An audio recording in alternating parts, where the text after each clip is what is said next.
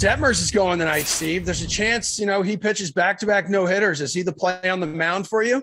No, and I'm never going to use Reed Detmers, period. So there's that, right? All right, mark the tape, Cody. Mark the tape. Yeah, mark that, okay? We're going to go with somebody that I never thought I was going to go with, but this just kind of shows the lack of options in the pitching department on this Tuesday slate. This is usually my favorite day of baseball. It's not this week, and that's because I'm using Tyler Anderson.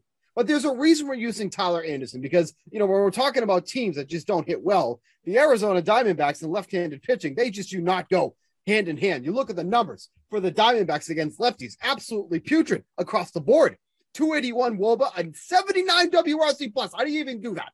141 isolated power and a 24.6 K rate on the year. All of those are either extremely high in the departments they don't want them to be or extremely low in the departments that they should be high.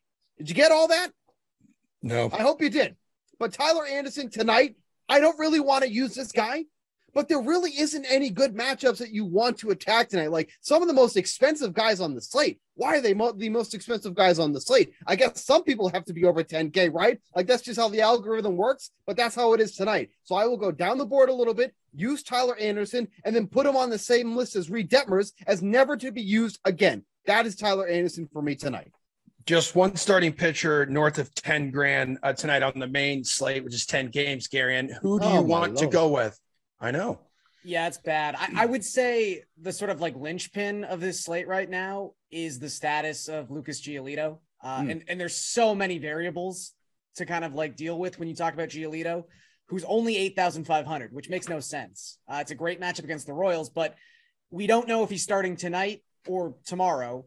We also don't know if this game is going to be played because there was rain expected. So I can't take Giolito with all those question marks. So I will do the exact same thing Steve did and take a guy that generally I stack against, but will use just this one time on this particular slate. And that is JT Brubaker going up against the Chicago Cubs. The Cubs did explode for 9 runs yesterday, but prior to that performance, they had been pitiful in the month of May. They had the lowest WRC plus of any National League team at 67.